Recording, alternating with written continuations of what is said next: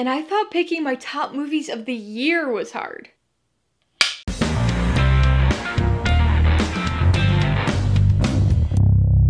Hey everybody, welcome to Mainly Movies. It's officially 2020, so you know what that means. We've seen the end of another decade. The 2010s are over, and so it's the perfect time for me to talk about my top 50 movies from the last decade. If you're new here, please consider subscribing for a variety of movie-related content like reviews, rank lists, and trailer reactions. This list was really a challenge to put together. There were so many great movies released during the 2010s, and so many not so great ones that I still really love. This was the first decade in which I was an adult for the entirety of the decade, and also the first one that I truly, fully invested myself into film, and specifically film criticism. I started to approach movies in a slightly different way than I ever had before, and that ended up making it so much harder to pick my top 50 movies, and then rank those movies. Not gonna lie, quite a few of the placements here are total toss-ups, and some of the numbers are kinda arbitrary. I love all of the movies on this list. So, a couple disclaimers here. A ridiculous number of movies come out every year, let alone every decade, so there are plenty of movies from the 2010s that I haven't had a chance to see yet, and obviously those movies won't be included in this list. And since I limited this to only 50 movies, there are a lot of films, even ones I completely love, that didn't make the cut. The other thing to keep in mind is that these are my personal top movies of the decade. There are a lot of different criteria you could use to determine the best movies, but the ones on this list are included and ranked according to how much I enjoyed them. Remember, these are just my top movies, not the top movies, so be sure to post your own personal top movies of the 2010s in the comments below. I've already reviewed some of these movies on this channel, so if you want to check those out for some more in-depth thoughts on each of them, I'll put links in the description below, and I'll also link some of them up in the cards as we go along. Alright, let's get this first half of this top list started. Coming in at number 50, Source Code. I am definitely a bit of a sucker for high-concept sci-fi movies, and you'll certainly see that that fact contributed to this list on more than one occasion. And so this particular film involves elements that are inherently interesting to me, but it's what it does with those elements that earns it its spot on this list. It's one of those movies where you're just thrown into the story, so it's kind of confusing at first, but not in a frustrating way, more of an intriguing way. So you get really invested in the story, and it's just very cool once the secrets of that story start to get revealed to you. On top of the incredibly interesting plot, you've got Jake Gyllenhaal as the lead character, so you can't really go wrong with this one. Coming in at number 49, The Help. Now this was a movie that I initially had zero interest in seeing. I actually didn't watch it for quite a few years, and I regret that because I really enjoy this movie. I think I expected this one to be a very dramatic, Oscar-baity film, so I was extremely pleasantly surprised by how funny it was. You could argue that it takes a more lighthearted approach than one might expect given the subject matter, but that ends up making it as enjoyable as it is compelling. It's also got some really great performances. Viola Davis is the most traditionally dramatic here, but I also love the comedy-drama balance of Emma Stone and Octavia Spencer's performances too. Coming in at number 48, Detroit. This is another movie that I took way too long to finally see. In fact, I only just watched this movie for the first time about 2 months ago, making its inclusion in this list pretty impressive, because I have a tendency to be more reserved with my feelings about first-time watches. But this one just struck the right chord with me, and I was incredibly invested in it. It's about a true event that I knew next to nothing about, which already had me interested in the story, but then it's presented in a way that's really gripping and tense, because you're right there in the situation with these characters.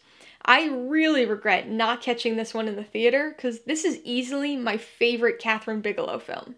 Coming in at number 47, Star Wars Episode 7, The Force Awakens. This is a movie that really surprised me. Star Wars as a franchise isn't exactly my thing.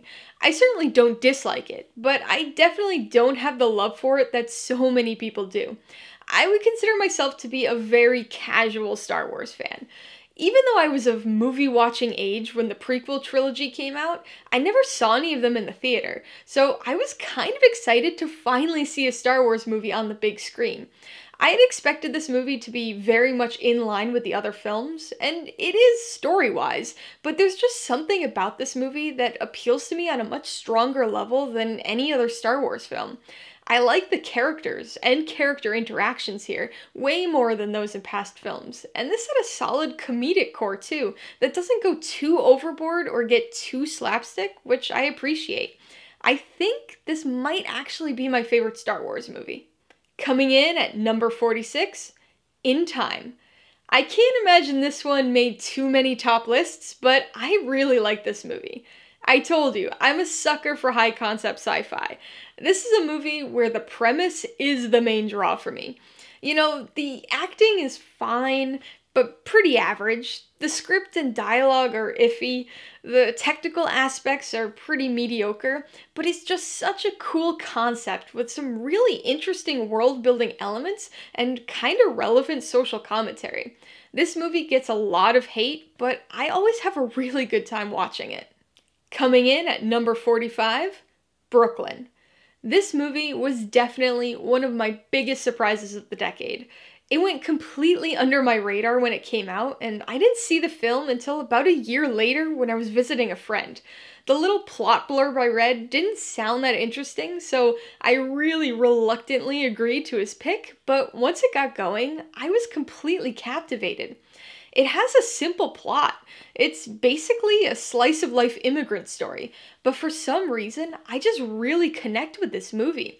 The characters feel so real, and everything has this natural and unforced quality to it, which makes for a very affecting film. Coming in at number 44, A Quiet Place. This is one of my favorite horror movies in recent years, and even though it's got an incredibly simple premise, it tackles its story in such an effective way. There are only a handful of characters, and even the locations are pretty limited, but this story that's low on complexity is incredibly high on tension. It's a nerve-wracking and breath-holding experience, made all the more intense by its fantastic sound design. As you'd expect from the title, this is a largely quiet movie, and when it does use sound, it's very deliberate, which is pretty unique for a horror movie. Definitely looking forward to the sequel this year. Coming in at number 43, Green Book. This is the first Best Picture winner on this list, but that fact is not the reason it made the cut. It's on here because I really loved this movie. Much like the previously mentioned The Help, this movie's also been criticized for its lighthearted and more comedic approach to some pretty rough subject matter. And I can appreciate those criticisms, but I definitely see this as more a film about friendship, so I think the tone is pretty fitting actually. The comedy's great, but it's the relationship between Tony and Doc that's the real highlight of this film for me. I think both Viggo Mortensen and Mahershala Ali give great performances here, and it's their chemistry together that really makes this movie work. Coming in at number 42, Get Out. This is the second horror movie to make the list, and also the second one to be directed by a comedian. It might sound strange, but really, it makes sense, because comedy and horror are two sides of the same coin.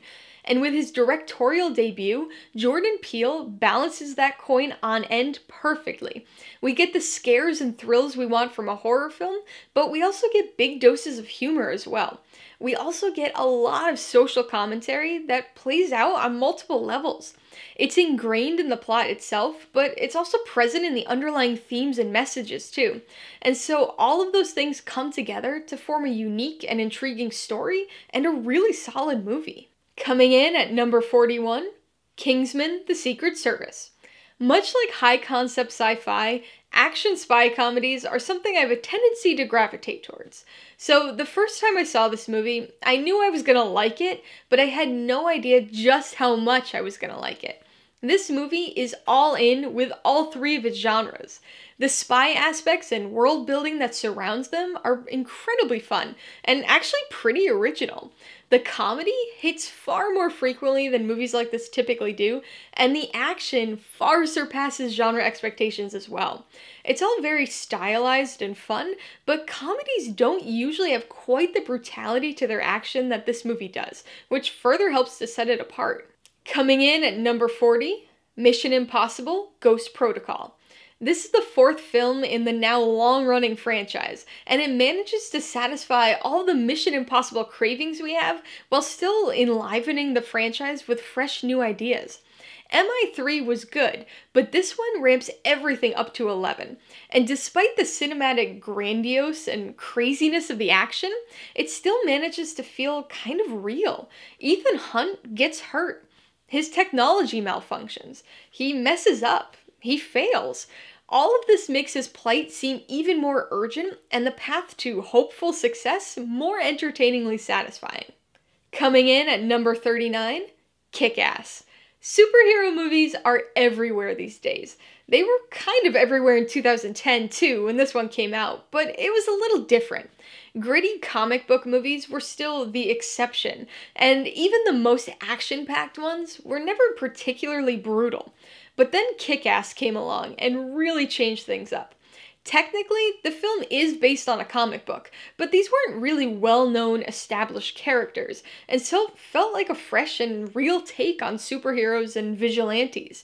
It balanced its genres really well, and provided some dark comedy and some really brutal action, a combination that would reappear in Matthew Vaughn's later Kingsman films. Despite being called Kick-Ass, I still think the best character was Hit Girl, and I still wish that they had done a Hit Girl spin-off movie. Coming in at number 38, Guardians of the Galaxy. Sticking with our superhero theme here, we've got the first appearance of the MCU in this list. And of all the MCU movies, this was easily the biggest surprise for me. As has been the case with all of the non-core Avengers characters, I had no idea who the Guardians of the Galaxy were before this movie came out. And to be honest, it looked ridiculous to me. We had Andy from Parks and Rec, a green alien, another gray and red alien, a raccoon, and a tree. What? But somehow it's great. It's incredibly funny, the characters have great chemistry and interactions, the soundtrack's amazing, and to me at least, it's easily the most fun film in the MCU. Coming in at number 37, Hidden Figures. This movie combines some of my favorite things when it comes to film. First, it tells a previously untold true story that's as interesting as it is entertaining. Second, it's set during the 60s. It's my absolute favorite decade, and I love when modern movies are set during the time period, because we get such great production design and music out of it. And third, the plot's centered around science. I'm a biologist rather than an engineer or physicist, but anytime a science story makes it to the big screen, it's a win in my book. This movie's got drama, it's got a lot of comedy, and it's also got excellent performances by all three of its female leads. Coming in at number 36, The Adjustment Bureau. Ah, high concept sci-fi once again. The premise and world building surrounding it are very cool. There's an agency that has some science fiction-y capabilities that they use to direct people, without their knowing, along a predetermined path through their life. Obviously, this gets disrupted when somebody becomes aware of this and is able to pull back the curtain on the Adjustment Bureau. And so this results in a pretty tight little sci-fi thriller whose core romantic plotline actually works in the context of the story. Plus, it stars Matt Damon and Emily Blunt. Come on. Coming in at number 35, Captain America: The Winter Soldier. We return to the superhero genre now with the MCU's take on a spy thriller. So I definitely have nothing against the earlier films in the MCU. I think they work as great introductions and setups for all of the characters, but they all have a very similar feel to them. I mean, there's some nuance there, but you know. So when Winter Soldier came out, it was like a breath of fresh air within the MCU. It was still a superhero movie, but it wasn't only a superhero movie. It had a spy thriller plot that you could have dropped non-superhero characters into and still come out with a good movie. And so it felt unique among the MCU films, and I think really paved the way for the genre and tone diversity that we see in many of those later films. Coming in at number 34, Tangled. It's hard to believe we've made it this far into the list without hitting an animated film, but I can assure you it's not the last one on here. I'm a big fan of Disney movies, but I'll admit that I haven't been really big on many of them in recent years. We know Disney animation's gone through several eras over the decades, and so Tangled was only the second movie of the current revival era. Rapunzel has never been a favorite fairy tale of mine, so I was initially a bit skeptical about this movie, but man is this one entertaining. The characters are awesome and surprisingly well developed. It's got a good villain, and it's incredibly funny without being stupid funny. Again, this isn't the only animated movie on this list, but it was the most surprising one for me. Coming in at number 33, Baby Driver. So it's no secret that I'm a huge fan of Edgar Wright's films. Shaun of the Dead is my absolute favorite movie, and all of his films have great characters and humor and impeccable editing. Baby Driver is no different. In fact, I think the blending of music and visuals here is my favorite in any movie. The soundtrack is so intentionally well paired with every scene and every shot in the movie that it's just such an incredibly cool and fluid experience. This is probably the least comedic of Wright's films, but that definitely doesn't make it any less entertaining. This movie's a really good time. Coming in at number 32, Moneyball. I think sports movies often get overlooked when talking about top films. I'm a baseball fan, so I already had a natural inclination towards this one, but I gotta say, this is a sports movie that I think even non-sports fans will like, because it's not really a sports movie. It's about baseball, but it's less about the game itself than about the management side of things. It's based on the real-life 2002 season of the Oakland A's and is a really riveting story. Unlike most sports movies, this is focused on the off-field strategizing, which leaves enough connection to the game for fans, but doesn't bog itself down in the things that non-fans hate about sports. Coming in at number 31, Thoroughbreds. This is a movie that I never hear anybody talk about, and I don't know if that's because nobody saw it or if people just don't have an opinion on it. I'm kind of thinking it's option number 1, so there's a good chance that this might be the most obscure film on this list. And it's kind of a hard one to describe. The plot is sort of unusual, but it's really the tone that makes it hard to describe this one. It's a somewhat twisty mystery thriller, but it's got this weird comedic and quirky darkness to it too. But apparently that combination is perfect for me, because I loved this movie. Probably not a film for everybody. I think it's one of those movies you either really connect with and love, or you're kind of apathetic about. But I'd suggest checking it out yourself to see where it falls for you. Coming in at number 30, Argo. This is one of those movies where the plot seems so far-fetched that it's almost silly when you read the synopsis or see the trailer, until you realize it's something that actually happened. Because of its implausibility, it's a story and a ruse that feels like it's gonna fall apart at any moment.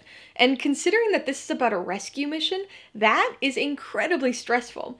It's well acted and well directed, both by Ben Affleck, but it's the story that really drives this one. We get the tense rescue and more action-oriented scenes, but we also spend just as much time seeing the planning process and the backside of this rescue operation, which really helps to sell the fact that this is a true story. Coming in at number 29, Wind River. This movie is so emotionally draining, but it's also so good. I had such a surprising experience with this movie because I went into it completely blind. I hadn't seen the trailer, and honestly, I didn't even know who was in it when I went to the theater. And so I was impressed by how impactful the story was.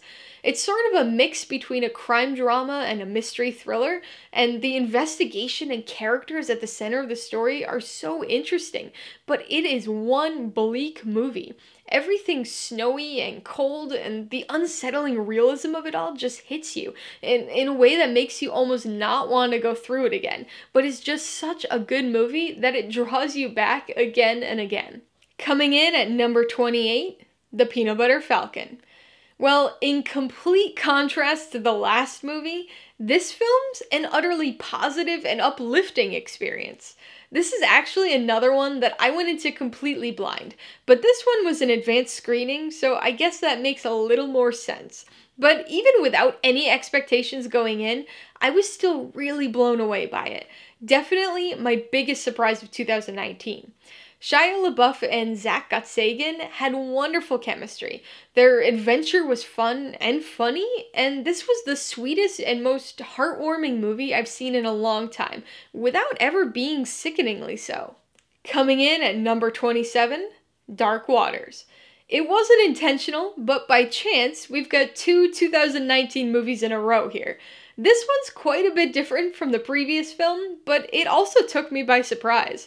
It's a whistleblower drama, which is a subgenre that I really enjoy, so I did expect to like it, but I had no idea how good of a movie it was actually going to be. It approaches its story in a way that I haven't quite seen before. It really focuses in on the investigatory side of things and doesn't shy away from some of the more technical information, which I think is really important. Because this movie's based on a real story and a real incident. And it's an incredibly important story to tell because it's not an isolated incident. Coming in at number 26, Mud. You know, I've always liked Matthew McConaughey, even during his string of disposable romantic comedies during the 2000s. But he definitely started to get typecast in those sorts of roles and kind of developed a bad rap for it. Mud and The Lincoln Lawyer, which came out a year earlier, are really the roles that turned it around for him. Now, you might think that a movie featuring characters with names like Mud and Neckbone wouldn't have that type of power, but this one does. The story is reminiscent of many others, but is somehow still wholly original. McConaughey's aforementioned performance is fantastic, along with the two kids in the movie, and everything about the film feels remarkably authentic. Alright, so there you have it, the first 25 of my top 50 films of the 2010s. Be sure to check back next week for my top 25 of the decade, and to see which movie is my number one. Remember, I've already reviewed some of these movies, so you can check those videos out if you want some more in-depth discussion of each, as well as my ratings, pros and cons, and even tailored film recommendations. And if you're interested in buying any of these movies, I do have affiliate links to all of them in the description below. I do get a small commission from anything you buy using one of my links, so I'd really appreciate if you'd use them if you're in the market for any of these movies. In the meantime, I'd love to hear what some of your top movies of the decade were, so be sure to let me know in the comments below. Alright, so if you got some enjoyment, insight, or information out of this top list, I'd appreciate it if you'd hit that like button, and if you haven't done so already, please hit subscribe or add it to see more videos like this, as well as movie reviews. Till next time, this has been Alyssa with Mainly Movies, the way life should be.